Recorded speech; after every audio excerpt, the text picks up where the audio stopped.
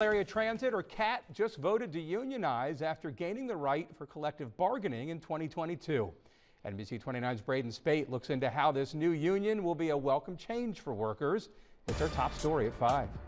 Of the 66 transit workers present at the vote, 57 voted in favor of unionization Tuesday.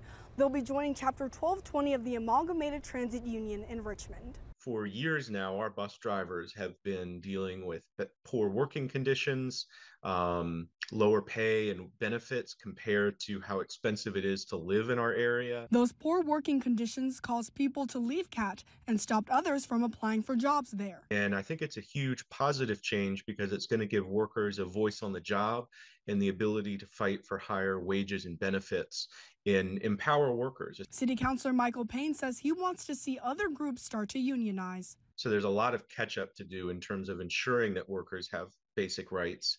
But for bus drivers and all workers, really, I think it's critical that I hope this can inspire workers in public works and parks and rec to explore unionization. In Charlottesville, Braden Spate, NBC 29 News.